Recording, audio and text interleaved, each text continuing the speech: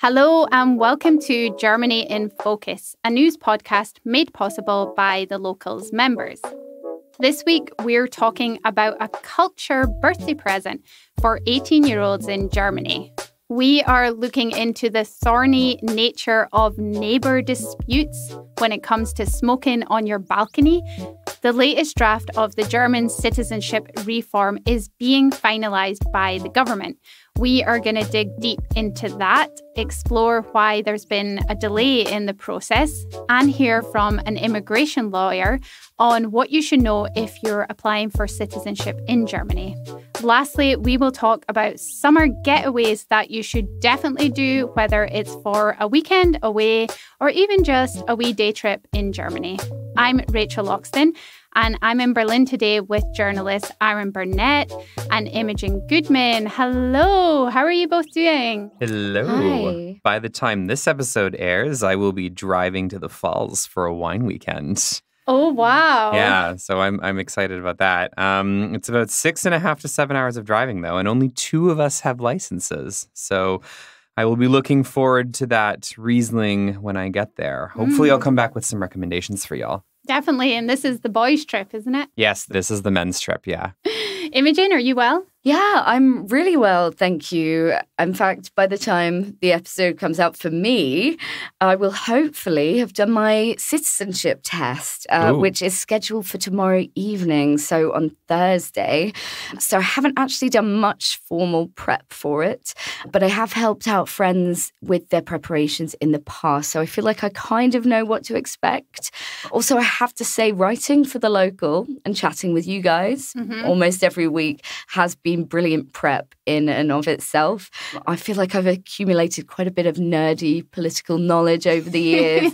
This is finally my time to shine. Finally, someone's going to ask me the difference between the Bundesrat and the Bundestag at long last. So it should be good. Hopefully it'll go well. Absolutely. I Coming feel like, in handy. Yeah, I feel like you're going to be writing an essay for them. I think At the end of it, you'll just be talking about all the intricacies of German politics and life. Definitely. I'll bring my own spare sheet of paper so I can add notes to the multiple choice selection if I have any comments.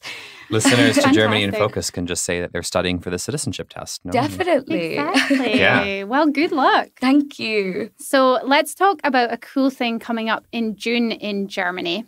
Young people who turn 18 in 2023 are getting a kind of birthday present. They are to receive a €200 Kulturpass or a culture pass.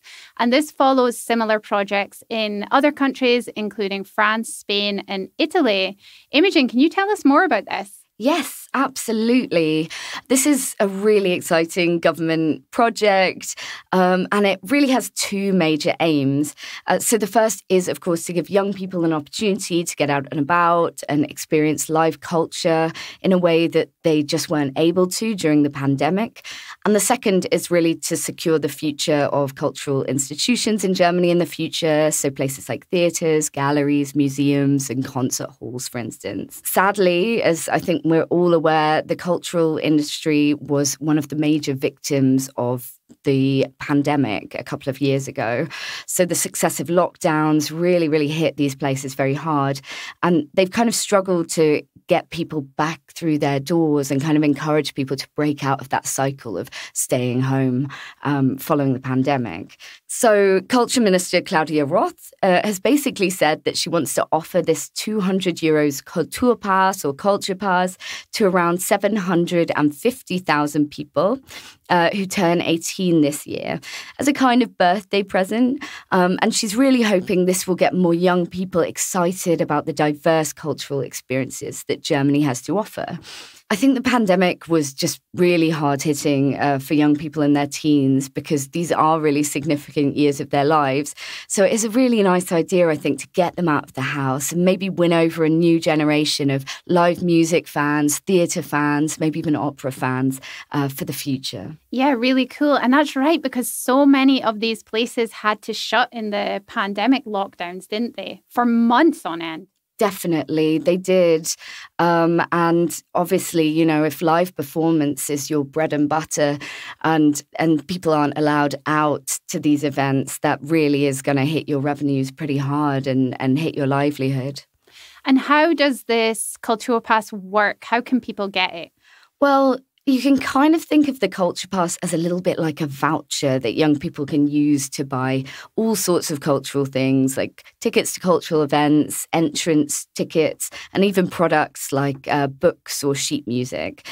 So young people will essentially have €200 credit that they can spend on a special culture pass platform over 2 years, which will be a kind of big marketplace for event tickets or other cultural offers. It's probably important to mention, though, that this won't be handed out automatically.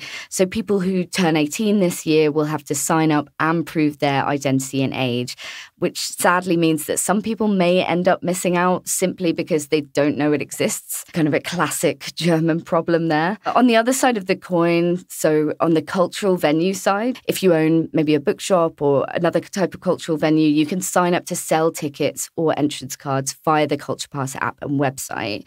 So hopefully this is a way to get a little bit of boost to sales by promoting it on this big cultural centralized platform.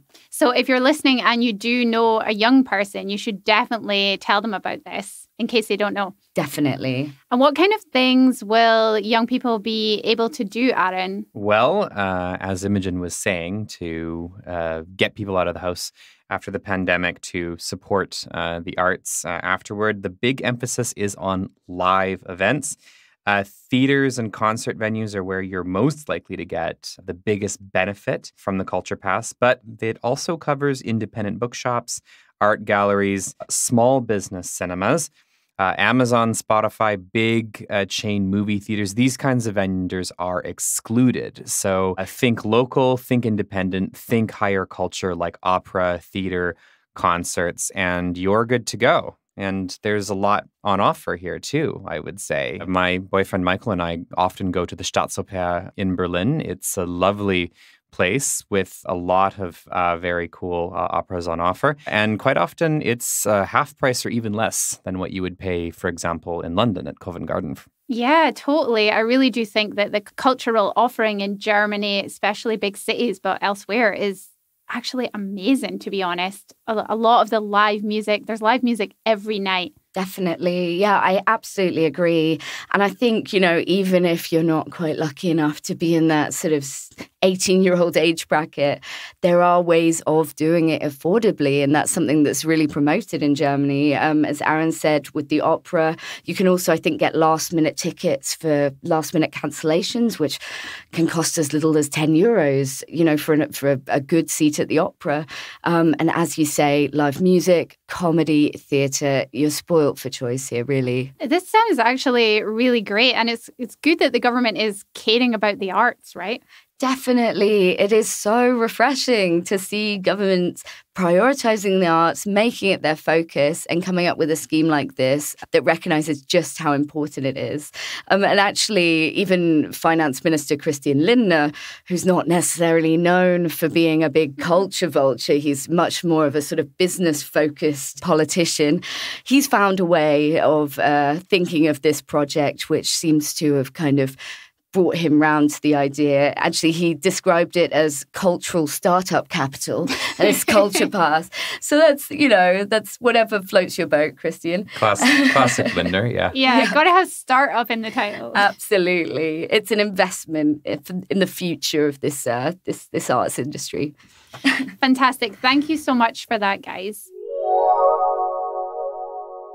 One thing that many listeners will be aware of is that your neighbours in Germany might get involved in your business. It's definitely not every single neighbour, but it's fair to say that it's not unusual to receive a note through your letterbox with a complaint or a knock at your door. Germans are not afraid to tell you when they think you've done something wrong or something annoying. And okay, perhaps people have a reason to do that sometimes, but what I thought we'd look at today is what you can and can't do on your balcony. And this is inspired by some chat about smoking.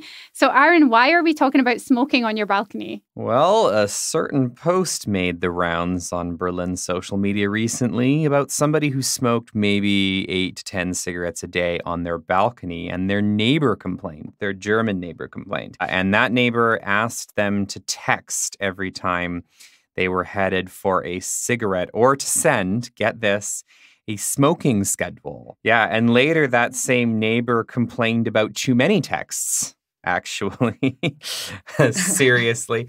It's ironic that someone who hates smoke so much seems to have no problem gaslighting their neighbors, but here we are. So they were disturbed by the smoke, obviously, and they wanted to know when they should be shutting their windows or something. Yeah, something like that in terms of asking for a schedule or to ask for a warning text in advance. All of this eventually culminated, though, in that particular neighbor then threatening to sue. Okay, so it escalated very much, though. Yeah. It got the threat of litigation was put out there, which is a not uncommon thing you might hear in Germany about disputes between neighbors. Very true. So what's this all about then? Can people smoke freely on their balcony in Germany, or is it against the law? Well, generally, yes, they can, although there have been some court rulings suggesting that you can have some restrictions on how often or when you smoke. In 2017, there was a case in Berlin where one woman was prohibited from smoking on her balcony between 8 p.m. and 6 a.m. because her upstairs neighbor complained about the wafting smoke upward. Other times were fine, though. There was another case in Frankfurt some years ago where one man was basically prohibited from smoking on his balcony completely because there was a second balcony that he could smoke from that did not bother any of his neighbors. So he was basically told, well, you can smoke on that balcony then. You don't smoke on this one. So anytime the courts get involved here, usually there has to be an individualized court order that is really customized for that particular situation. There's where you don't have one, you don't generally have a blanket rule that says that you can or can't or when or whatever on your balcony with respect to smoking. If you are worried about legal costs from wacko neighbors, and that really is whether it has to do with smoking or whether it has to do with something else. I once had one of my neighbors complain to me about watering my plants with my hose at 8:30 in the evening. I told her that if it bothered her, that she could just shut her window. Sie können einfach das Fenster schließen is a very useful phrase sometimes. But if you are worried about this, you can always take out legal insurance, which can give you a little bit of a peace of mind. And ammunition, if they are to threaten you. I have it myself, and I'm glad I do. Yeah, I feel like Aaron is recommending legal insurance against neighbours almost every week on the podcast. I'm wondering if there might be an unofficial sponsorship deal going on somewhere. Maybe I'm just had it with neighbors in some cases. Yeah. It's interesting because I don't actually have a balcony, guys, but I do get annoyed sometimes with the smoking from my neighbours. But I mean, I've never ever thought, okay, sometimes I do fantasize about telling them to stop it, but I've never actually done it, and I've never even thought about legal action. This is on your Einbildungstest, Rachel. Failed already. Yeah, you got to work on that. Well, I have to say, I mean, I can absolutely understand people being bothered by smoke, and, you know, it's not the most pleasant smell in the world if you're not a smoker. But this whole idea that someone would be able to schedule their tobacco cravings does seem incredibly German to me and incredibly rigid and just frankly very unrealistic. I will fancy a smoke at 5 to 3. Yes. I can tell you this in advance. Germany is making it easier for people to apply for citizenship with a reform of naturalization laws. Under the plans from the coalition government, people will be able to apply for citizenship after 5 years instead of the current 8, and even after 3 years in some cases of special integration. It will also allow people to hold multiple nationalities in future without giving up their passport when they become German. The government published its latest draft of the new law last week, actually a little later than planned. Imogen, what has caused the delay and what's the impact? Yeah, so I think this one's a classic example of this rule of thumb that we keep coming back to in Germany. that nothing is really quite as simple as it sounds. So we know that these reforms to citizenship and particularly the dual nationality reform was originally one of the main points that united the three parties of the traffic light coalition. So that's the FDP, the SPD and Green Party. And that was quite unusual at the time, given that they don't really agree on much else. So all three parties have been really behind this, but it's actually been spearheaded by the Interior Ministry, which is led by the SPD. We've heard that the other parties in the coalition have really perhaps partly been responsible for this delay, and particularly the FDP.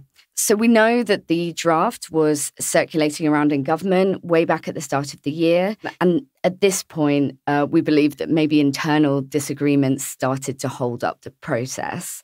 So on the FDP front, they've been putting up little hurdles in front of this legislation for quite a few months with various kind of caveats and demands. Originally, they wanted to link the liberalisation of citizenship with stronger deportation laws. And then later, they wanted to make sure that migrant families, didn't hand down dual nationalities over generations and generations and generations.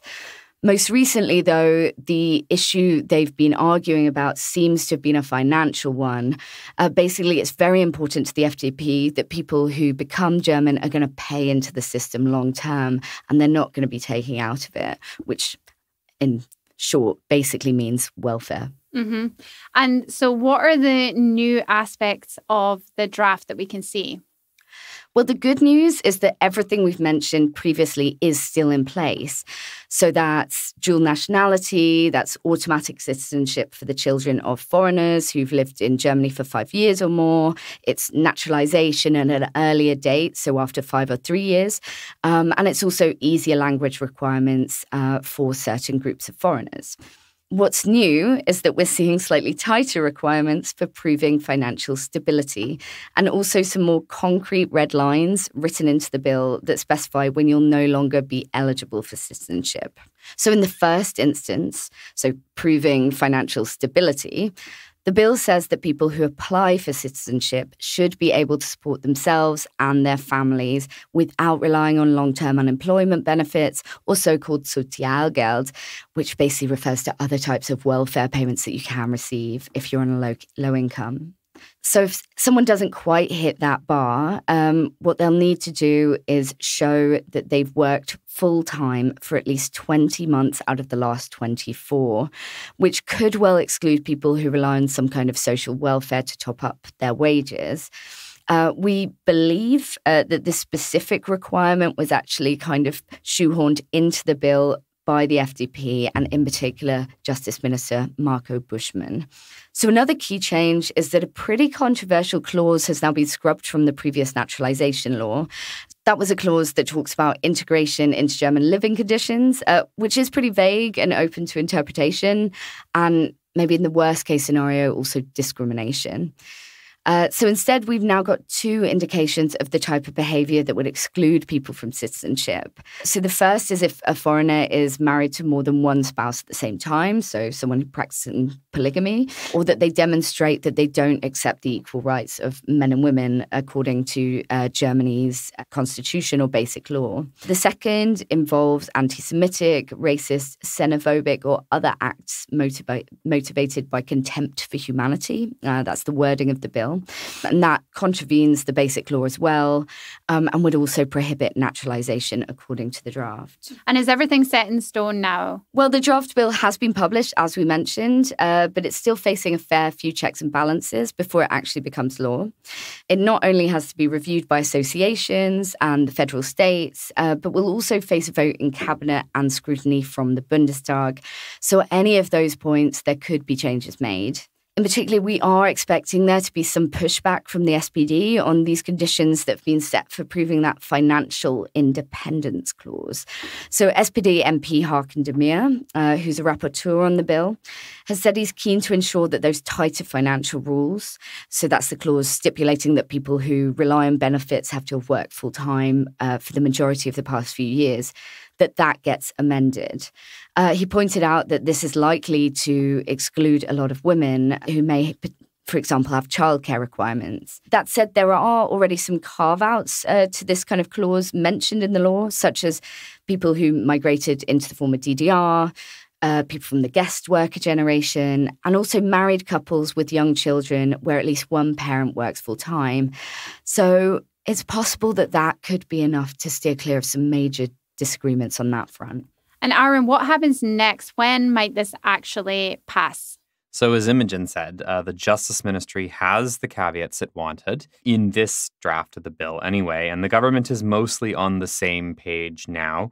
And has sent out the draft law to the 16 federal states and many associations for a 4-week consultation process.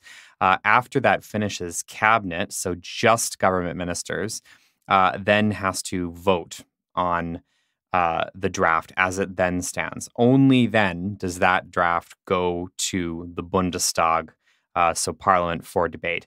So the earliest German parliament is going to see this is around June 19th. And that assumes that Cabinet is pretty fine with everything that's happened in the consultation and they can implement everything quickly, which, of course, they may have a few other issues or more time that they then end up needing. So even if we do see this go to the Bundestag on June 19th, the earliest possible date, that's just 3 weeks before the Bundestag adjourns for summer on July 7th. The Bundestag could pass this into law by then, but only if parliamentarians are essentially fine with the government's draft as it is without a lot of changes. As Imogen has been saying, that's not necessarily the case. We can probably expect that members of the Bundestag are going to take some issue with the government's draft of the law, and they're going to try and make some changes of their own. That'll probably push the debate on the law into the fall session. These things do end up taking time if you're going to negotiate and build support for those kinds of amendments. And so the fall session starts on September 4th. If this doesn't pass by July 7th, we're going to be seeing debates go on in autumn. So could it still pass this year? And when should we expect the law to actually come into force? So parliamentarians are going to want to get their changes in, but they will be, and you, our listeners, can also have an eye on 4 dates. So those dates are September 29th, October 20th, November 24th, and December 15th. Why those 4?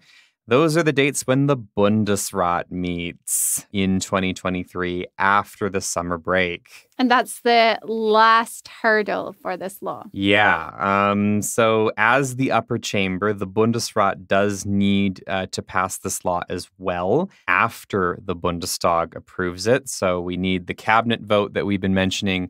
We need the Bundestag to then agree to the law, and then we need the Bundesrat to then pass the law. If the Bundestag is serious about passing this law this year, they will be watching that clock and they'll be looking at those 4 dates in particular because they would need to have this passed in time for it to get to the Bundesrat in time for one of those dates. After the Bundesrat passes it, it goes to the federal president who will put that into law. He doesn't get to object. He has a very ceremonial role. And then we're looking at possibly an implementation period. So that's the big question that you said. When might this actually come in? That's still unknown. German authorities often get implementation periods between when a new law is passed with a new set of rules and when the new rules actually come into effect. And that sort of grace period allows them to update materials they might have, including even application forms. They're going to have new application forms where you're no longer asking whether you're willing to renounce your original nationality, for example, things like this. They'll have to update information. They'll have to train staff on how the new law works, particularly if it ends up being quite complicated with some of these welfare caveats, that sort of thing. So it's not clear precisely when that would be. What we've been told previously is, by early next year, early 2024. Good to know. I had a chat about what it's like applying for German citizenship and about the new law with Sven Hasse, an immigration lawyer based in Berlin. I started off by asking him what are the biggest problems that people face when trying to become German. Well, the main problem people run into at the moment is the appointment situation at most of the offices responsible for naturalization. So it depends on the city or the Landkreis where you apply for. But in most of the cities, especially due to the situation with refugees, who came in 2015, 2014, and now reach the years for naturalization, they are not capable to offer the amount of appointments required for the number of applications of applicants who want to apply for citizenship. So that is the main and the biggest problem. So are you seeing that people are having long waiting times to get the ball rolling? Definitely, yeah. So if I describe it as it is in Berlin we have also a special regulation or special situation that a central authority going to take over the responsibility from January 24 on. And at the moment, the district offices are processing the applications, and the district offices communicate that it is required to get a first appointment to file an application. On the other hand, there are no appointments. They let the applicants know that they shall contact them again in 24, knowing that another authority becomes responsible then, or some district offices frankly say, please apply in 24 once the new authority is in force. That is the biggest problem at the moment. But the same situation you're going to see in Potsdam and Frankfurt and other cities. In your experience, are there any common mistakes that you see people make themselves when applying for German citizenship, maybe in their application forms or with documents? Not really. So the process itself is quite straightforward. So what you need and what an advice can be is that you should care about a birth certificate. That is something you're going to need. The documents, foreign documents, need an apostille on it or a legalization, depending on the country it comes from. And that can be organized beforehand, before you start the application process. But, the other requirements are basically that you are not criminally convicted, that you can afford the living costs by own income. So it is required that you have a working contract basically to cover the basic living costs. And for that, they want to see during the process that you have, a working contract and pay slips. And that brings me to another remark that mostly it is underestimated, the duration of the process. So if the process takes a year or 2 years, and you just have a working contract running for a year, then you have to know that, if the working contract is about to be terminated, you need a new one. And the new contract has to be out of probation period. And if it is just a year contract, you run into the same problem again. So that is a problem for scientists, because at the universities, you usually have year contracts or even shorter ones. And then you have a problem. Yeah, that's good to know. And the German government is working on a big reform of citizenship laws. I'm sure you're thinking about that a lot. How will it impact people applying for citizenship? Do you think we'll see a lot more people applying? Well, there are two main points with the new draft that was presented a few days ago. So point one, the timeline for naturalization is shortened from 8 years to 5 years. That, of course, brings a lot of more applications on the moment the law is in force, because you have 3 years more in the application process, so to say. Plus, in special cases, it is possible to shorten the timeline even to 3 years if you have C1 language skills and other special integration achievements, like a good job or a good education, or you work in an NGO, for example, or even in a football club. So that brings a lot of more applicants to the process and to the right to apply. And the second topic is that it will be allowed to keep citizenship during the naturalization process. And one has to say that even nowadays, under the old law, more than 50% of the applicants can keep their citizenship because their law does not allow to give it up. But especially for countries with a valuable citizenship with which you can travel, US citizenship, Canadian citizenship, Australian citizenship, it is required to give up this citizenship. And my clients from these countries, they do not apply for German citizenship because of this reason. And they, of course, would love to do so after the law has changed. So I'm not so optimistic that the appointment situation at the citizenship authority is going to change significantly after the new law has been implemented. In Berlin, they promise they want to be faster. They have 200 caseworkers instead of 70 in the district offices at the moment. But I expect a high number of new applicants. Yeah, absolutely. And what's your advice, Sven, about people thinking about applying now, for example? Do you think that they should apply now, or do you think they should wait until the law is changing if they, for example, want to keep their current citizenship? Well, if you apply, you are asked in the form whether you are willing to give up your citizenship, yes or no.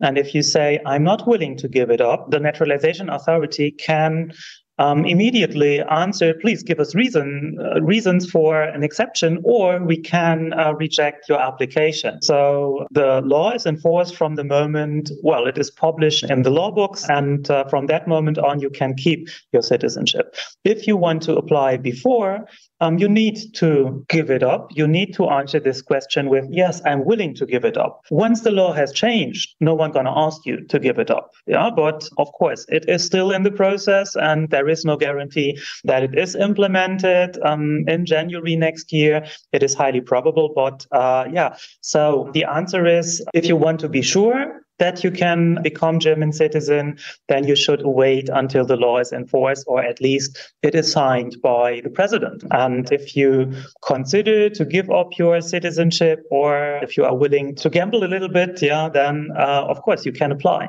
We heard a bit about Berlin's problems there from Sven Hasse. What else do we know about the waiting times in Berlin? Well, Berlin is basically equipped to handle about 8,000 applications for German citizenship per year. That's how many it got in 2010. Now, though, Berlin is getting around 20,000 applications a year, and there are currently 27,000 people waiting on their applications to be processed here in the capital. Basically, there's been no improvement to administrative capacity in Berlin for well over a decade, something that will surprise absolutely no one who has lived here for a certain period of time. And now people are waiting an average of almost 2.5 years for a citizenship decision. Depends on the district. Some places are less, some are more. And it is meant to be centralized from next year in Berlin. So yes, which is one of the reasons why a lot of applications filed this year in Berlin have been put on hold, waiting for that centralization. Great. Thank you so much, guys. Okay, it's light outside. Everyone is happy. We're getting into summer season. Not quite yet, but almost. Finally. So, yes, exactly. I thought we could chat about some getaways in Germany that you lovely people would recommend, maybe for a day trip or a weekend or even longer. Imogen, what's your recommendation? Well, I have two, actually, and one is particularly close to my heart and also very close to Berlin. So that's the northern part of Brandenburg, so Barnim, which is a big nature park, and also the area around Berlinsee and Alt-Hottesdorf, which is just this stunningly picturesque, quiet, forested paradise, basically north of Berlin, full of lakes. And just the perfect place that you can reach in an hour and a half or so from Berlin. Get out either for the day for a bike ride or picnic, or what I would recommend and what I normally do is take a long weekend and go to one of the many kind of campsites there. Bring your swim stuff, bring your bike, make sure you just get some lovely fresh air and a bit of an escape from the city. The other is Freiburg in Baden-Württemberg, which is one of my favorite cities in Germany. It's so quaint and charming. It's surrounded by beautiful hills. And if you're looking for more of a sort of nature-oriented break than a city break, it's so easy to get out to the countryside and the mountains from there. So I would recommend getting the cable car up a particularly high mountain nearby called Schauinsland, which is kind of view in the country. And from there, on a clear day, you can even see the Swiss Alps. So it's quite an amazing experience. Great tip. Aaron, what have you got? Well, as I said at the beginning of this episode, I'm very excited about a little wine trip to the falls this weekend. But I think my favorite day trip, from Berlin at least, is Lutherstadt-Wittenberg. It's a great little place where you can see the church that Martin Luther nailed his 95 Theses to. The Museum of the Reformation is a fascinating look at a tumultuous but critical time in European history. And you also have the Cranach House and the story of that very famous painting family.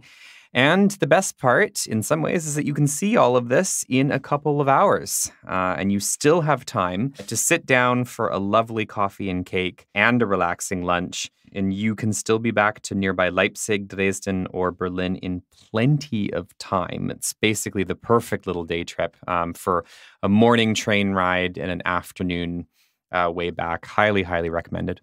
Really lovely.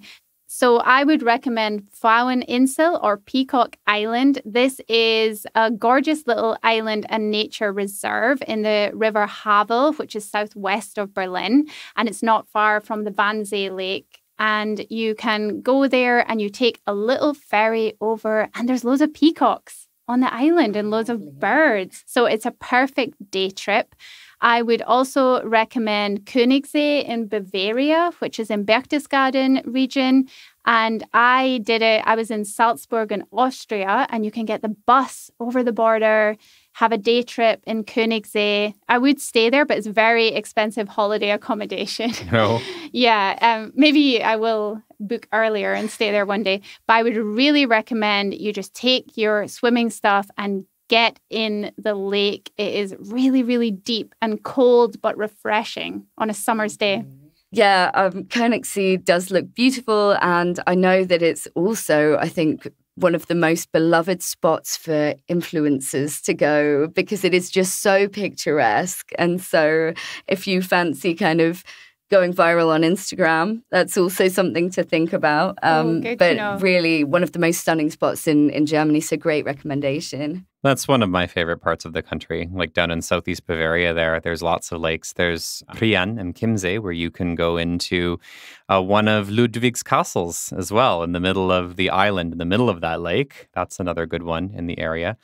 And then you can go into Deutsches Eck, or literally German Corner.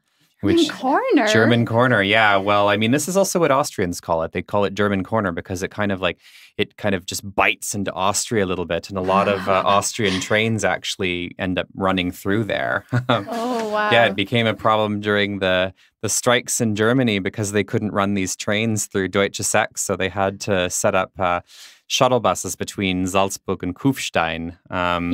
Also, two lovely border towns right on the border of Germany, and they're in Austria, but they're right on the border of Germany. So if you're in that part of the world, just hiking through the mountains or taking a little car trip, those are nice places to stop for some lunch or something. Really good tips.